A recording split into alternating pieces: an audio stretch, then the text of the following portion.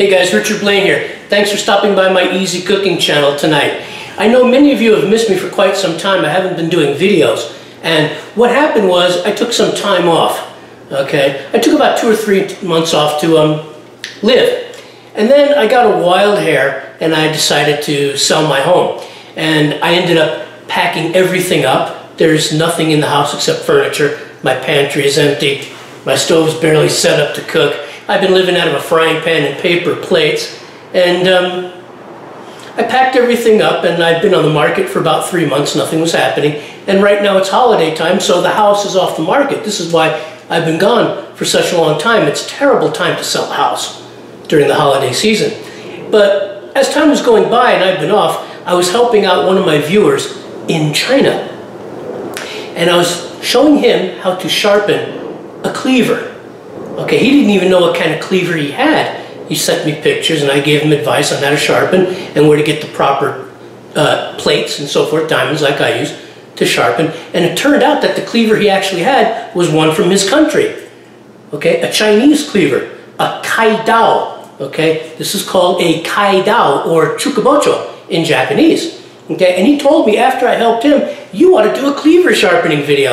And I sat around on my duff going, you know what? It's about time I do another sharpening video because many of us out there have Chinese vegetable cleavers such as this, a Cai Dao, Cai Dao. And that is what I'm going to sharpen for you today. This is how to sharpen a Cai Dao, a Chinese cleaver. So as usual with YouTube, unlimited minutes, let's get going and I'll see you on the other side. Okay guys, now because this Cai Dao is very dull, I'm going to start at a 220 grit mesh on my DMT 8-inch plates.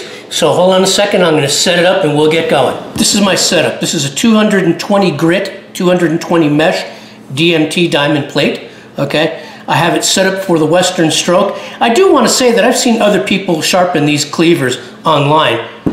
Okay, like this.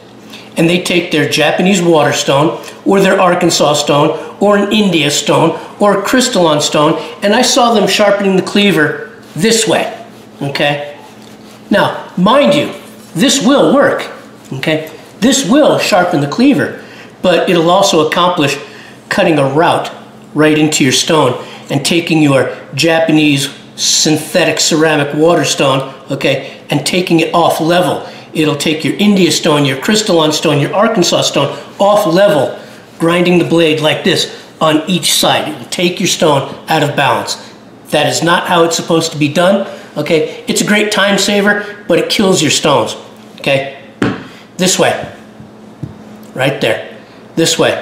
And what we're gonna do is you're gonna lay this cleaver and start here. Remember, you wanna use your real estate. Okay, that's all. Western stroke. Okay, that is what I'm going to do to this cleaver to establish a brand new edge.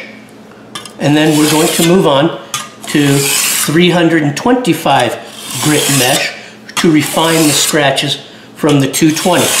So I'm going to continue on from here because I'm going to make this puppy razor sharp. And I'll see you in a few minutes. Remember, let the abrasive do the work.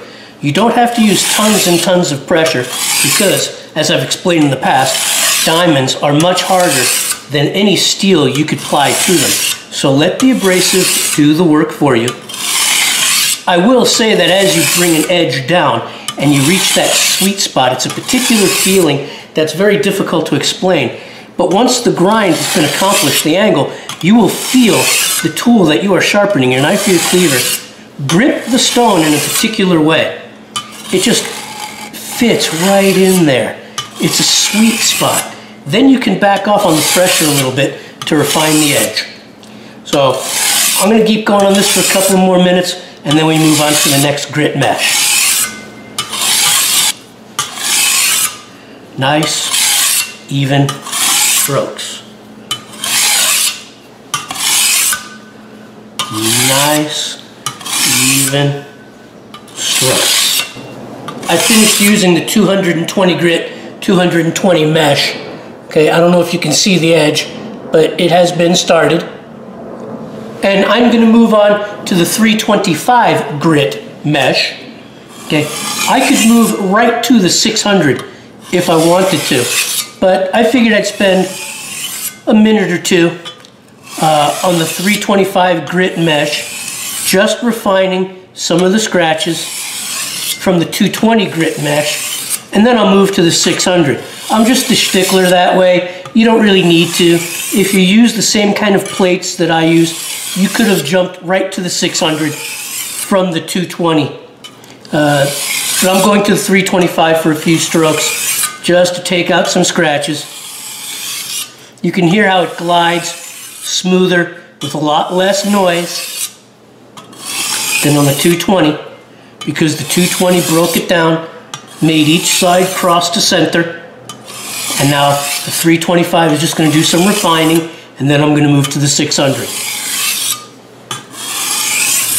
Watch your pressure on the higher grits. You don't need to press so hard, because the lower grits are the grits that created your angle. You maintain the angle on the higher grits, refining the scratches, polishing them out, and the sharper the blade gets. Watch your pressure. Nice, even strokes. And I'll see you in a couple of minutes.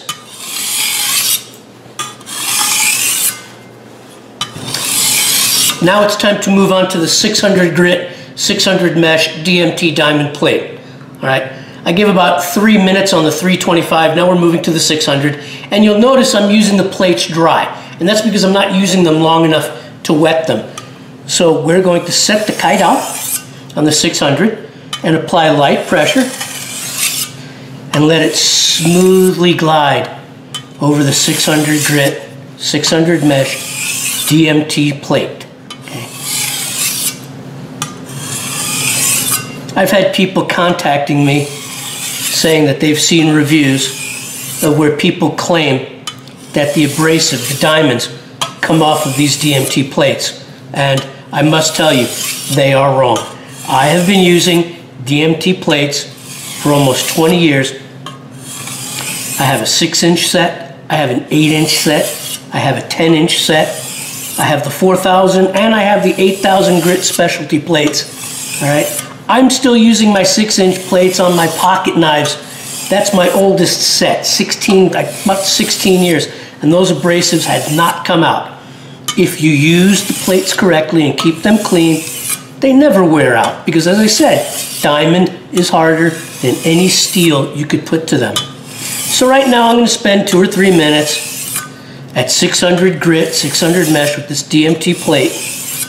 And once again, I must say the reason I use diamonds is they never go out of level. You never have to worry about taking a plate to them and correcting them or re-leveling them as you do with the synthetic Japanese water stones. That's why they're such a better value, in my opinion. People argue with me, and over the years I've proven them wrong every time. As far as I'm concerned, for manual sharpening, the DMT diamond plates are the finest medium out there. So as I said, 2 or 3 minutes on the 600, then I'm going to move to 1200, and then I'm going to go to 2200, and then I think I'm going to go to about 4000 and show you the end result, which is going to be a very sharp Cai Dao, or Chinese cleaver. So I will see you in a little bit. Just remember, nice even strokes, watch the pressure, watch the pressure, nice even strokes. Okay guys, so now I'm going to get to work on the 1200 grit. Now watching this video, it might seem like we're taking a long time, but matter of factly, from dull, this cleaver is only going to be taking, 15 minutes or so to sharpen up on these diamonds. So let's get going. I'm on 1200 grit. Alright, so I don't know if you can see the edge, how polished it's becoming, but right now I'm going to the 1200 grit mesh DMT plate. 1200 grit, light strokes. The 1200 will refine the scratches from the 600. This is where the polishing and refining really starts to kick in at 1200, and then I'm going to move to 2200. All right, nice and smooth. Listen for the sound. nice and smooth. If it sounds gritty or shaky, then something's wrong in your angle. Inconsistent pressure. You just want to hear nice and smooth. Cover the real estate. Use the real estate of the abrasive. So I'm going to spend 2 or 3 minutes here, and then it's on to my trusty Spyderco 2200 grit synthetic ceramic block.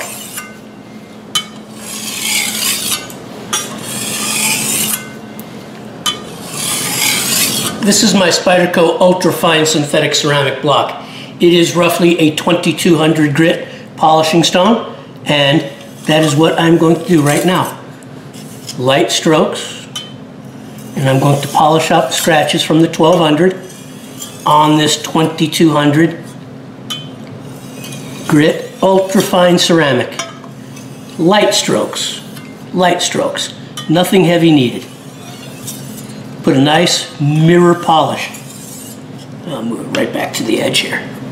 Put a nice mirror polish on the edge of this Cai Dao Chinese cleaver. I'm going to spend about a minute or two doing this, and then I'm going to move on to my black surgical translucent Arkansas stone, which is roughly a 4000, and that's generally where I stop with most of my edges. It's about 4000. A lot of people I know get really nutty. They want 8,000, 10,000. I've got guys asking me for 15, 20,000 grit apparatus at the store. I just don't carry that stuff. That's a bunch of kitchen tactiqueer dudes, and I'm just not into that. Okay, 4,000 is good. On my sashimi knives, I'll go to 8,000. But on my everyday knives and pocket knives, you know, I'll do between 2,000 and 4,000 on an EDC, although I do have a pocket 8,000 if I wanted to do sashimi in the field, but I don't. So I'll be finishing this puppy, this Cai Dao Chinese cleaver, on a 4,000, and then I'm gonna use it to chop up some veggies for my dinner. I gotta find some veggies. To me, a vegetable is something that's red and has good marble. But anyway, 2 or 3 minutes, and I'll be back. Gentle strokes, people. Take your time. Manual sharpening is an art.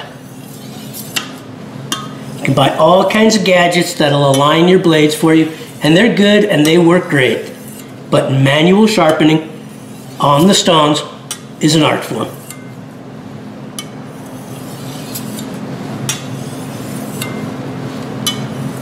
You've seen me use it before. Last but not least, well, this is the last, my black translucent Arkansas. I use water, not oil.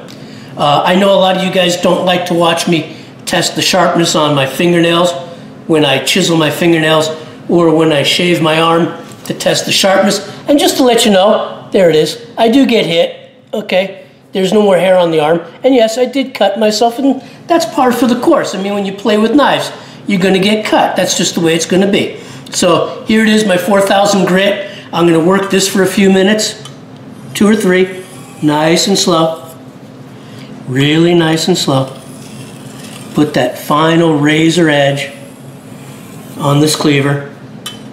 To tell you the truth, I could have stopped at 1200. It was ready to go at 1200.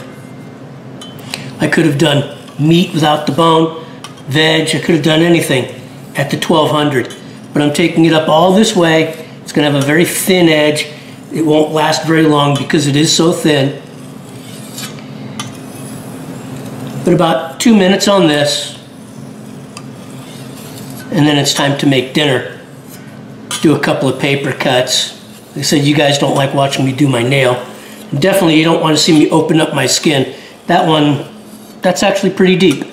But anyway, light strokes, 4,000 grit, black translucent Arkansas, no vaculite.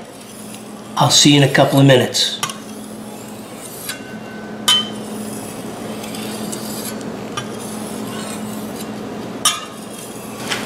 So, my Cai Dao is finished. My Chinese cleaver is finished. And like I told you, I don't know if you could see it. Yeah, I cut myself pretty good. You know, I'm bleeding a little bit, but that's okay. Part of the game. So, what we do, look at that. Okay. Paper feathers. Okay. Is it sharp? Oh, my God. Is it sharp? My God. I wouldn't want to be in the way of this cleaver. Okay. All right. Is it sharp? Yeah. It'll do veg. Okay. It'll do meat. It'll do anything you want it to do. Okay. It only took me about 15, 20 minutes tops because it was dead dull. Okay. It was dead dull. Right. Okay. There we go. Wonderful. Sharp. Sharp. Sharp. Sharp. Sharp. Cai Dao. Chinese cleaver. Sharp. Sharp. Sharp. What more can I say? Ta-da. Ta-da. Ta-da. I'll see you guys in the next video. Thanks for watching. Take care. Hey guys, this is Richard Blaine, Mr. Easy Cooking. I want to thank you for stopping by my Easy Cooking channel tonight. I know I've been away for a long time and I apologize, but now I'm back. I'm going to start doing videos at least once a week. Going to get going with the cooking again. I've got some Japanese recipes coming up because once again people have been sending in requests. Hey, you've done Thai, you've done Malaysian, you've done Filipino, but it's been a long time since you've done anything Japanese. So I've got some nice, easy, simple, but really delicious Japanese recipes coming up. I want to thank you for stopping by. I hope you enjoyed this video, and I will see you next time. Take care.